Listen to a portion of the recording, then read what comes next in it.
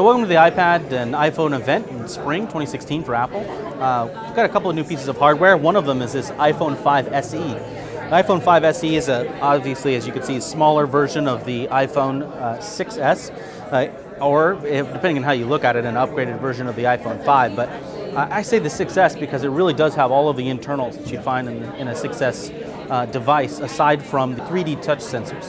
The 3D touch sensors on the screen, which sense finger pressure, aren't present in this device, but almost every other piece of hardware that Apple packed into the iPhone 6 is. So you've got a very upgraded version of their smaller 4-inch form factor. These clock in at $399, which makes it great for entry-level iPhone buyers, first-time buyers, emerging markets. At least that's what Apple's hoping.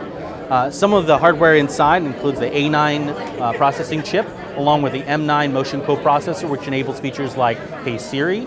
You also have live photos instead of the hard press that the iPhone 6 does, because this doesn't have 3D touch. So with just a hard press on the screen, or a soft press on the screen, you get the live photo action here, as you can see.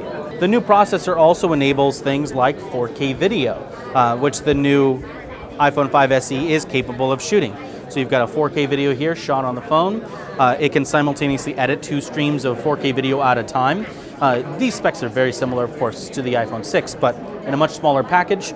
You've got new microphones in here to pick up better sound. And of course, because it does have the Touch ID sensor, you have Apple Pay. So that's the new iPhone 5 SE. Comes in several colors, including rose gold.